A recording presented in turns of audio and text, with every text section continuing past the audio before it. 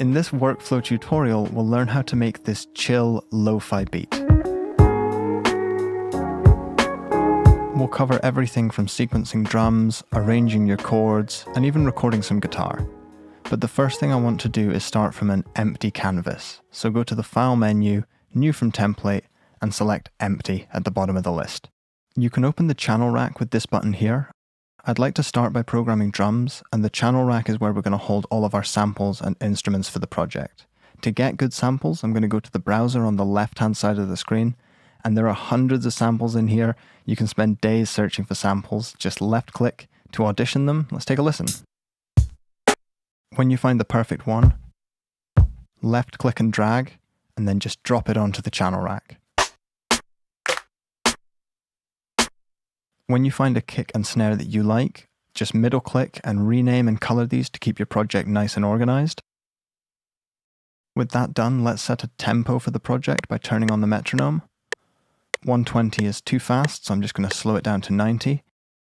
Finally, I'll create a pattern to start programming the drums in. In the Stepsequencer, a left-click adds a beat and a right-click removes it. It's a really great way to start sequencing your beat.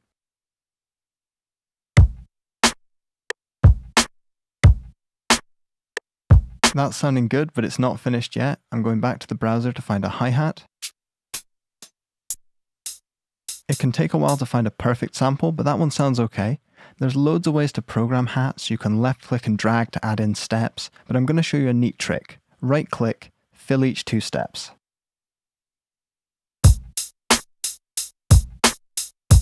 That sounds great, but the hi-hats are far too loud, so I'm going to use the channel volume dials here just to get everything sitting in the right place.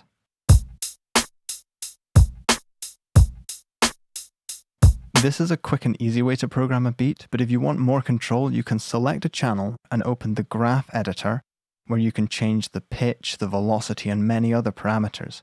I'm going to go to the velocity and make every second hi-hat a little bit more quiet to try and humanize the groove.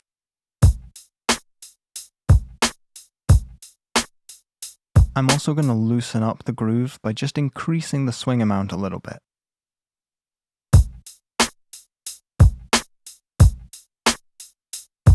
With that sounding good, it's time to open up our mixer. This is where we can add a lot more effects and further process all the elements in our song.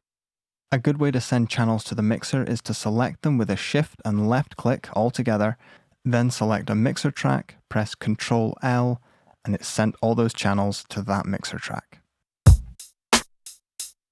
From here we can adjust the volume and add further processing effects.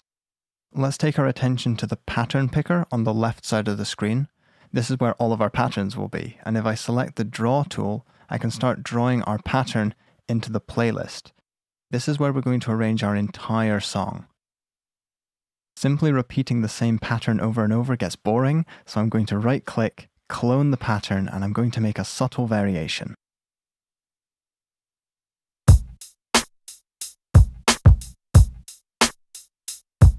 That sounds better.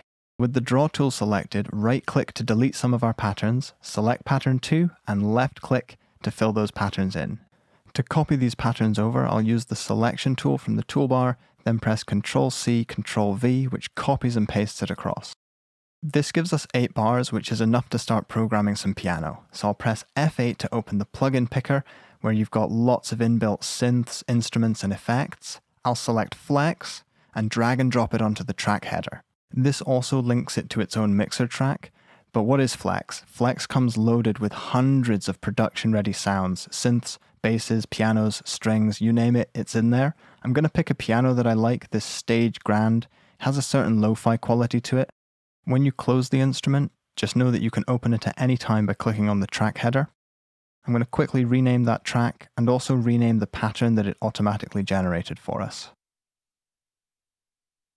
With the draw tool selected, I'm going to extend the pattern out from the right-hand side so we can make a longer chord progression. Then I'm going to go to the piano roll and start putting in some notes.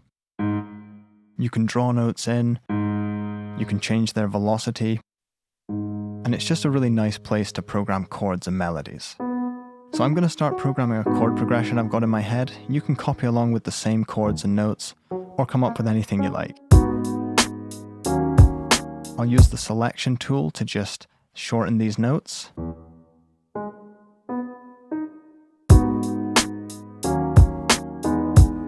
I'd like to extend this last chord, so I'm going to use the selection tool, drag over those ones, then use the draw tool to extend it out. I've zoomed out to give myself some more space to work with, and again I've just selected all of them and I'm going to press Ctrl+B to paste them across into the next available bar. I'm going to make a few adjustments just to vary the pattern.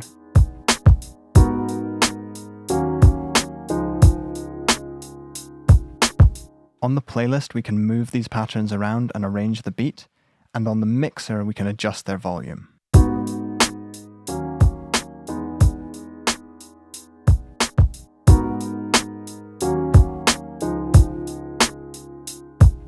To make the piano sound more unique, I'll open Flex and adjust some of the macros.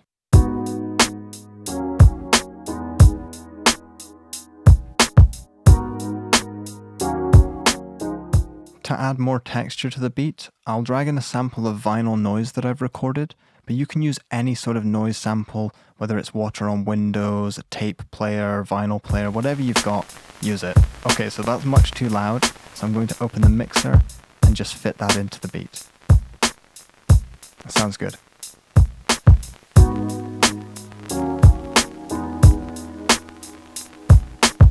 Going back to the mixer, we can use this to add all sorts of effects to the beat. If I select the drum channel, then go to the right hand side, select an empty slot and load up an effect. In this case, I'm going to load up Fruity Parametric EQ2 to adjust the frequency balance of the drum channel.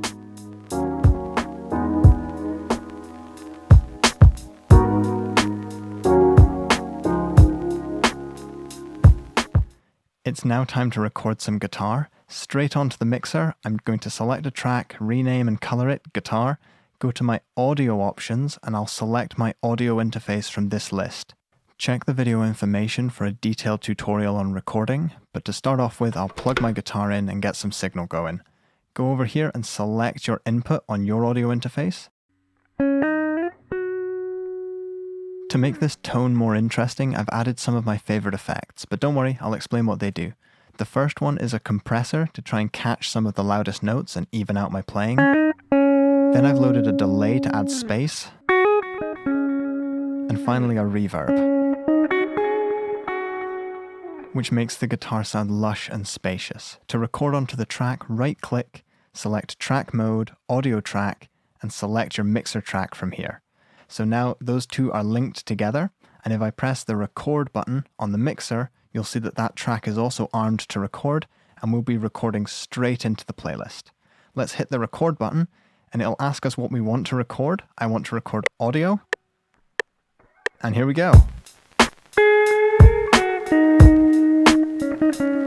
So that's just a little bit of a practice,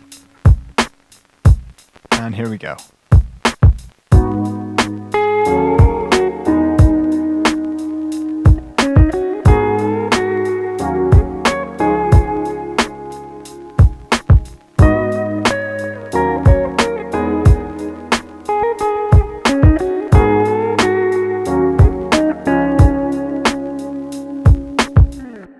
I like that recording and I'm going to keep it, but I want to use the slice tool to just cut off that practice take at the start, then the draw tool and a right click will delete that section of the audio.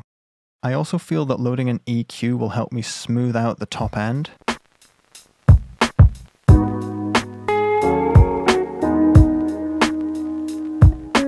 That sounds a lot nicer to me.